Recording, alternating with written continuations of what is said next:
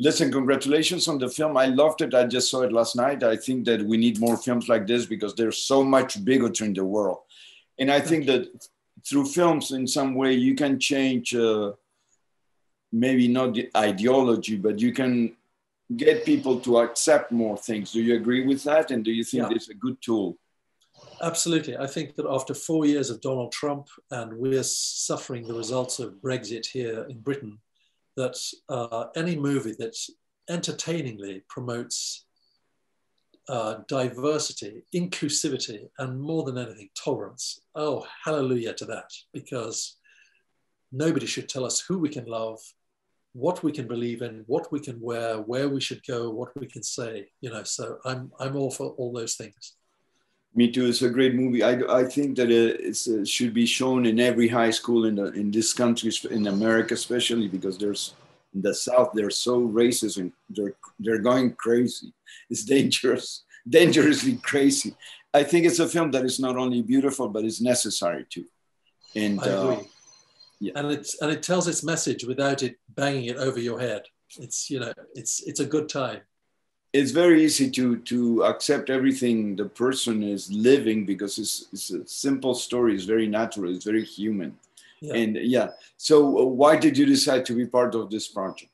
Besides the obvious that because I'd never been I never played drag before. I'd never done movie, musical, singing, and dancing. So, but I did say to Jonathan Butterall, the director, coming off the conversation of the movie that I did with Melissa McCarthy, Can You Ever Forgive Me, in which both of us played gay characters, there was a real concern from me of why isn't this being played by a real drag artist or, you know, a well-known gay actor?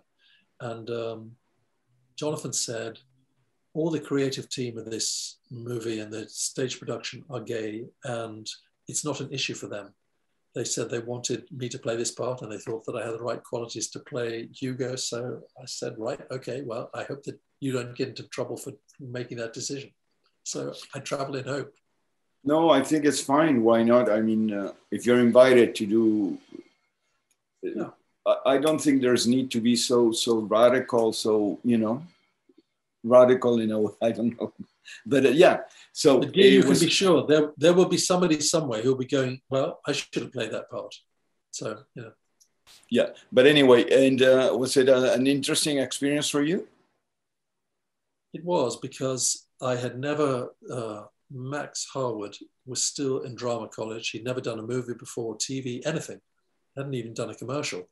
So just the professionalism and the preparation that he had. He knew everything. He was vulnerable. He was open. I learned from him. I thought he was extraordinarily talented, and I hope he has a big success with this role in this movie, because I think he's an extraordinary young guy. Me too. He's great. Do you think the streaming platforms are changing the way we enjoy culture? Culture meaning films and TV shows. I think so. I think that, you know, because of COVID, obviously they wanted this movie it was supposed to come out in the cinema, but because of COVID, it got to the point, it was made 2 years ago. It was supposed to come out last year, then it was supposed to come out this year.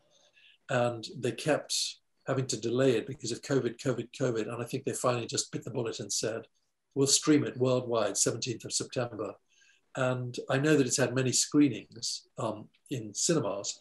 And I think that hopefully, you know, at some point it will be shown in movie houses as well, so that you can have that communal experience that you don't get, you know, when you're just sitting at home or watching it on your smartphone or on your TV. So that's the thing that, especially if it's something's funny and celebratory, I think that there's nothing quite like that feeling that you have when you're in an audience of people.